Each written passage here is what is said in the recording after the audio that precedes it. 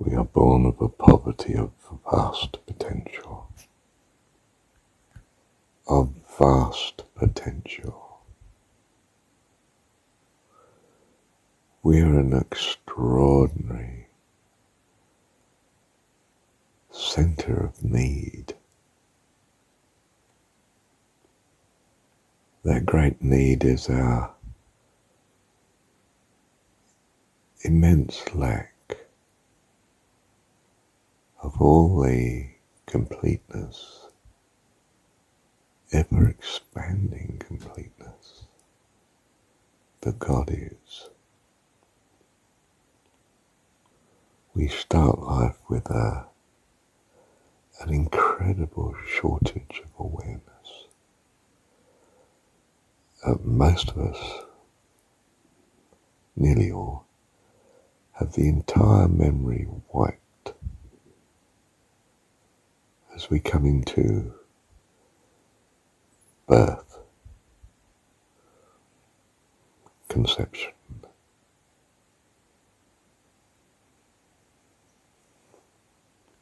We have the incredible experience of starting with a blank slate.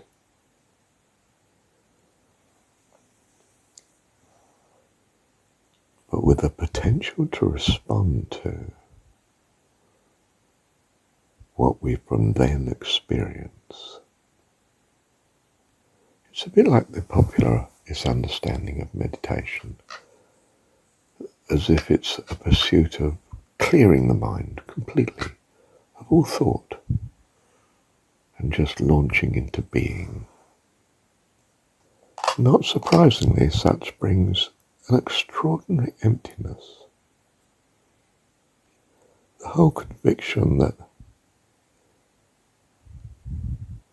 conventional reality is not true reality at all. That true reality is void of all that we were so attached to in conventional reality. It's the experience of being born with no parents at all. A transcendence over all fascination and imagination. A seeing of all such as complete delusion. An experience of a new birth, completely dead in the water.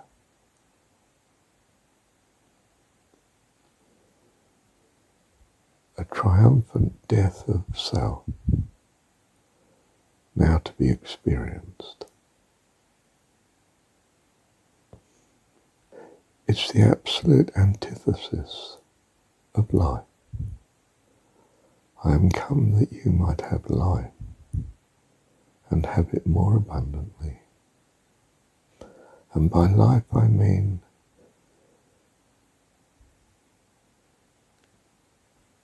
seeing patterns in what is, finding some pleasant and some unpleasant, building a desire for that which is pleasant, good in a sort of primitive sense, and an aversion to that which is not, pain and violence and destruction and so on. Life is the gravitation to ongoing life and experience. An orientation towards that which is a joy, pleasant, peaceful, good, happy, healthy, vibrant, and an aversion to that which is the opposite of such. If you don't have this state, you are quite simply dead. There is no life by definition. It is certainly the end of suffering, but it's the end of joy too. Obviously, you value nothing. You are utterly detached from all that is. That's called death.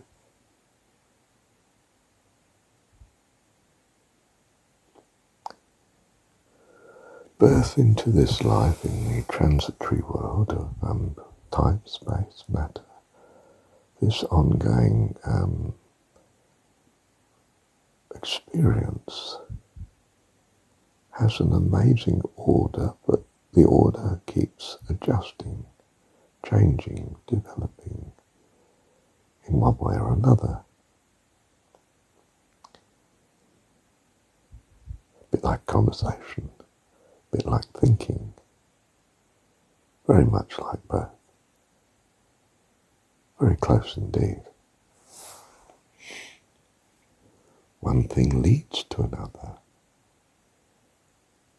It's anything but this continuously conceived perfect state of no change. Life is change.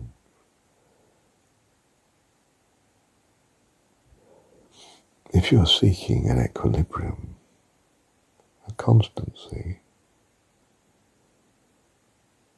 an invariability, you are by definition seeking non-life, the lack of life.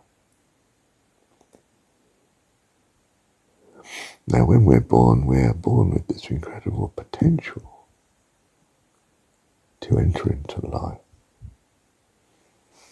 And we start to make sense, you may say make our own sense, of the experiences that keep coming to us, that keep triggering our potential. And maturity is moving to a state of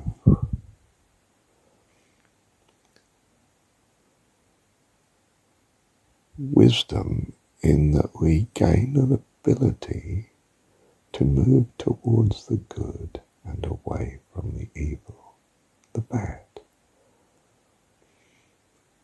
We find that we love health and hate illness, love pleasure and hate pain, seek joy and happiness and try to avoid loss and despair. And wisdom is getting better at knowing how to achieve such.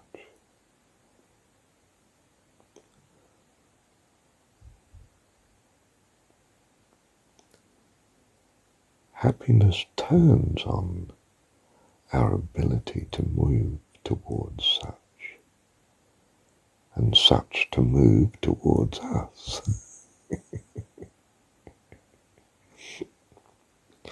And what we're thinking becomes major in this as we reflect on what we're experiencing and have experienced. In short, we mature, we grow up. In the world terms, we become an adult. In spiritual terms, we become a fully able member of the host of heaven.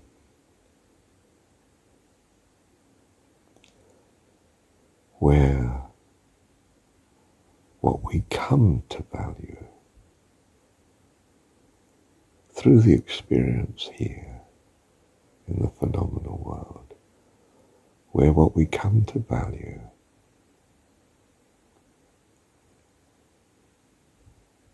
is all that is truly valued from the point of view of things like joy and peace and hope and creativity and loving kindness and beauty, goodness,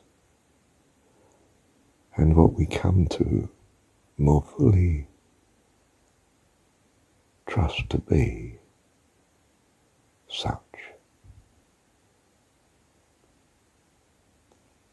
We might attempt to do this by being very much aware of all that's bad and trying to change it. You may find that that is not very successful. It works in that we change what is bad, but we become obsessed with what's bad, and we start to see it everywhere, and we become overwhelmed. It seems to be the way to work at times because, for instance, when we have a pain, we remove from the pain as soon as we possibly can.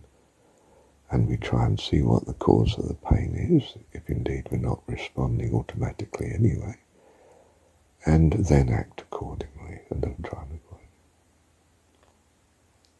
it. The other extreme, we focus on all that is good. My goodness, we become very happy because all we're thinking about is what's good. We become very confident of the good. And,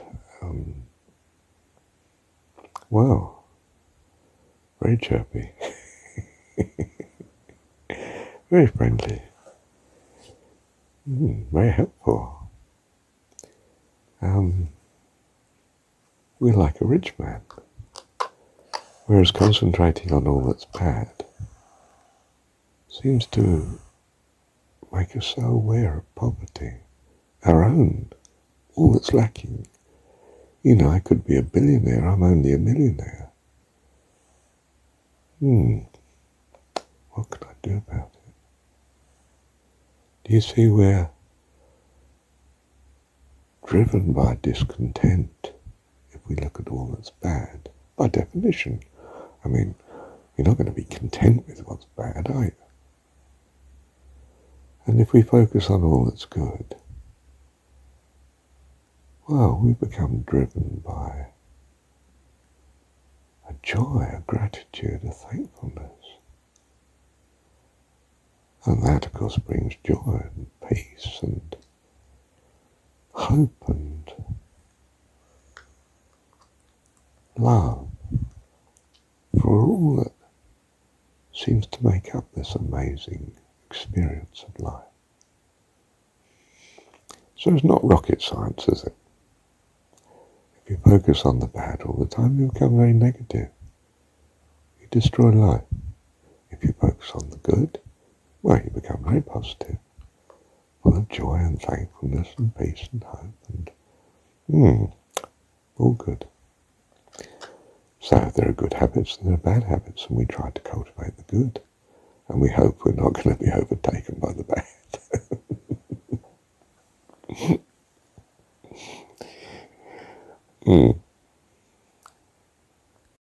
We are born children of God. We, in our own wisdom and competence, are incredibly lacking, but our potential is life eternal, to be as God.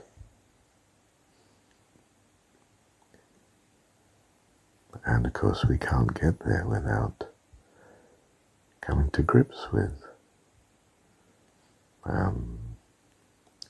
what is to be truly valued and what isn't. And it's love and harmony that's to be truly valued. I mean, at least in the degree to which heaven is not harmed but blessed by our presence. Otherwise we can't be let in, can we? The Jesus teaching is that the kingdom of heaven is actually within you. It's just a hand, it's closer than close. This opportunity. We can enter now if we've got to a point where we're really teachable, where we are in a harmony with that which is good, that it may bless us instead of us resisting it, like the plague, which is what we do when we're used to focusing on evil. So we need to be used to focusing on good, whatsoever is good and lovely, so that we know how to relate to the good, that we're not trained in how to relate to the evil. Relating to the evil is an endless war. Wars are not good. Look at the 20th century. Wars are not good. It's as simple as that. The world does not prosper in war. So we put ourselves in love instead. Love and kindness and harmony and concern for the well-being of others, not a desire to have them annihilated. Desire to annihilate evil calls forth a reaction from the evil, and you are at war.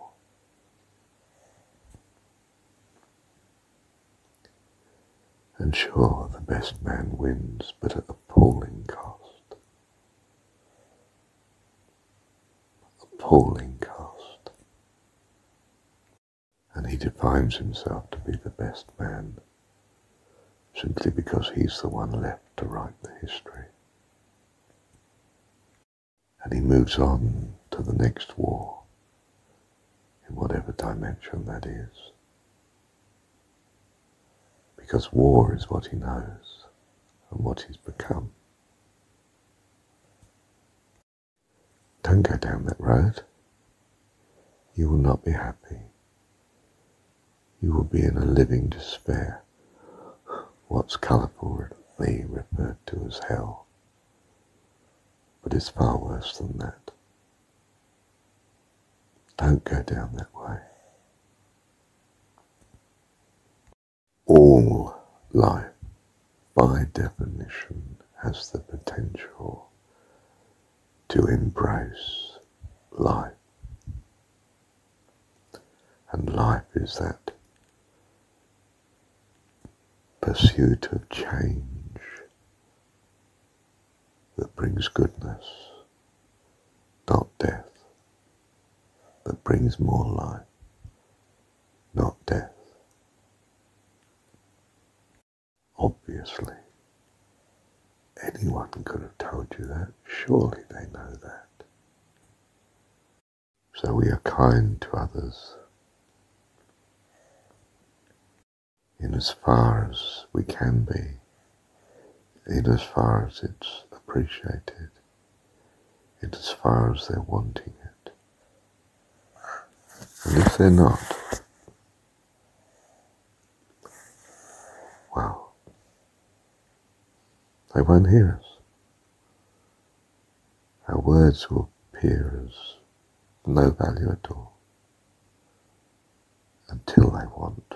And they're not going to want without the need that drives that want. And that need will come quickly, very quickly, to those that don't want that which is good, but want the harm.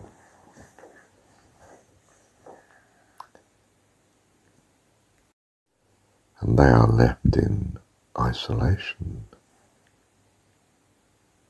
in that harm, in that need until the need becomes a reality with them, and they seek to put it right.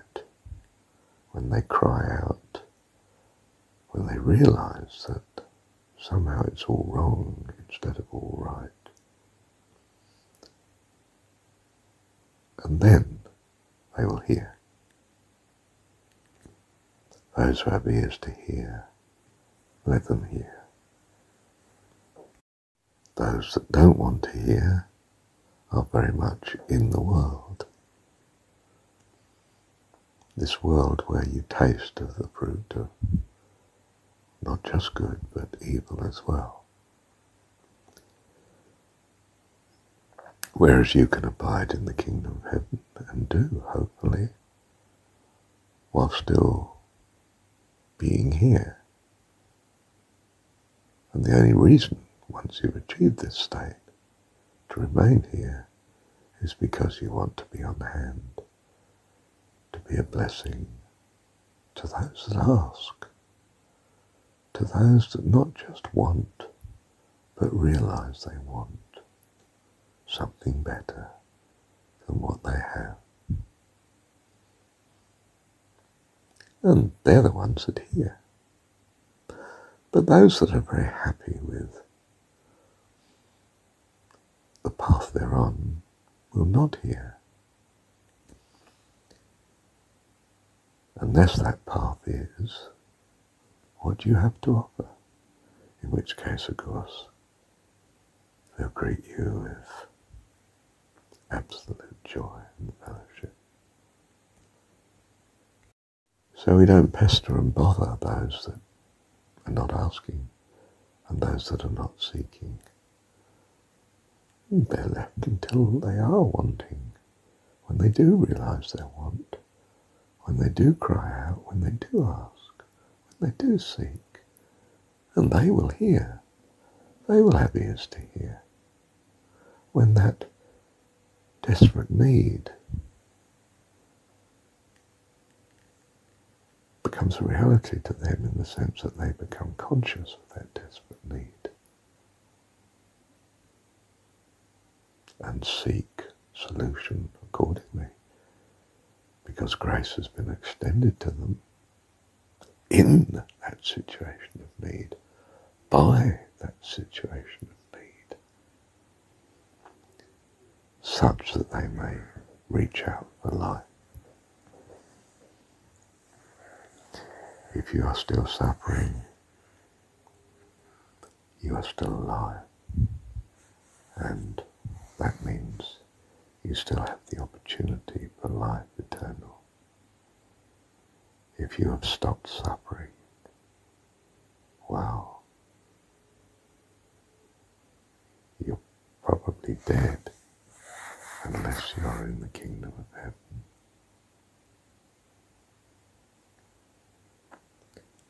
Loving all that is good, all that you understand to be good, will soon lead you towards all that is good, if you pursue it with all your heart, soul, mind and strength. Especially if you personify such and see it as the lovely people around you, or your view of God. Because we relate to people. That's the way we first started to relate in the world. Mum's face, the warmth of Mum, the sounds of Mum. Do you see it all turned on our senses in this transitory world, the senses that we have? And if you sit there and meditate and cut off all connection with your senses, do you know what you experience? That's right, death. Sure, it's a great relief from the pain, but it's not life. The pain is to drive you towards life eternal. The joy of the pain is the transitory life, the experience of the fruit of the knowledge of good and evil, which is in abundance outside of the Garden of Eden, where you are. And we abide in Eden, in heaven, in the kingdom of heaven within us. That's where we abide.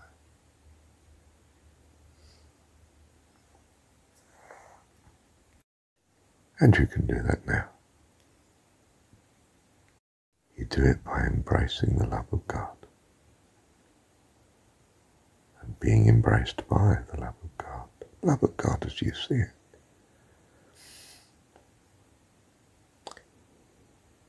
You'll soon correct any misunderstanding you have about what that love is and what you truly value. That follows naturally.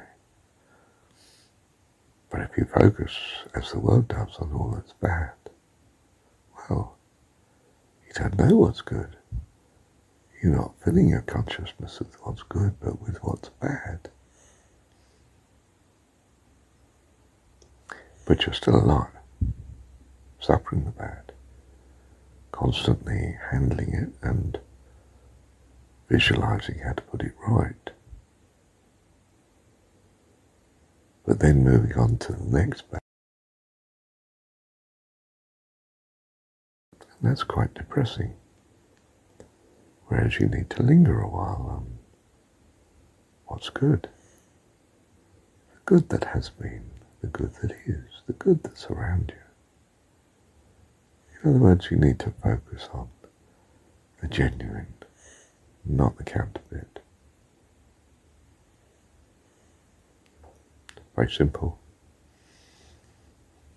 There's a lot of words I've made. 27 minutes. It's pretty obvious, really, isn't it? Think on that which is good. Your best way of taking a hold of that is to thank God for it. Gratitude brings hope, peace, joy, everything that's spiritually a blessing to you. It's as simple as that. It automatically follows simply from gratitude, which automatically follows from looking on that which is good and having a practice, a habit of thanking God for it, the personification of what you truly value. That person, your God, thanking Him for it. You'll relate best to people. You see, you learned this early on. You're not relating too well to the sheets that are in the way and the cot that you can't see out of, the light that's too bright and the dark that's too dark. But you're relating very well to the feel of Mum, and then to the sight of Mum, and the taste of Mum. You see, it's a person we relate to, not inanimate things. And if you're constantly putting your world right by inanimate objects, possessions and so on, well, doesn't meet your needs. Doesn't meet your needs in the way that a person does. When you visualize God, the personification of all that's of value, you start to personify what you're going to become. And if you worship that, my goodness, it's a transcendence that is eternal. And it's a transcendence that embraces all that is. It's a realization of self that is absolutely wonderful, like living in the perfect family. It's as simple as that. Thank you, Heavenly Father.